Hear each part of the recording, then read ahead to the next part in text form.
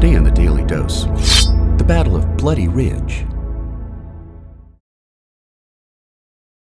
By mid-1951, the Korean War was in a state of stalemate on an east-to-west front line just north of the 38th parallel, where United Nations and the Republic of Korea Army, known as the ROK, faced off against the Chinese People's Volunteer Army, or PVA, just as peace negotiations began at Kaesong.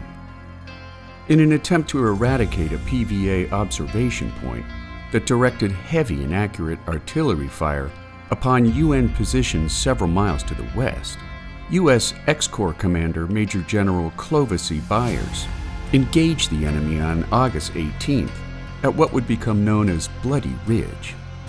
Employing elements of the ROK 36th Regiment and the U.S. 8th Army, 5 days of bloody fighting took place atop the three peaks that made up Bloody Ridge, and while ROK forces at first took the ridge, they were forced back under withering North Korean resistance.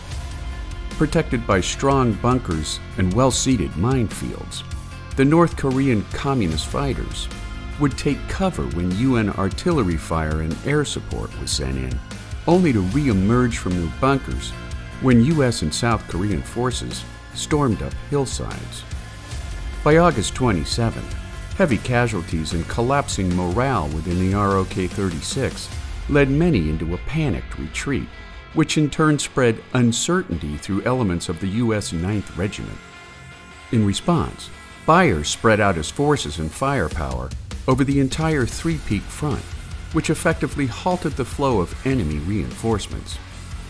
Despite dogged resistance by North Korean forces, the three peaks of Bloody Ridge fell to UN forces on September 4th and 5th. After nearly 3 weeks of bloody fighting and more than 2,700 casualties, the 8th Army had won their objective, while casualties to North Korean forces were estimated at 15,000 or more, due primarily to strict hold-your-ground orders by North Korean military leaders that forbade troop withdrawals under any condition.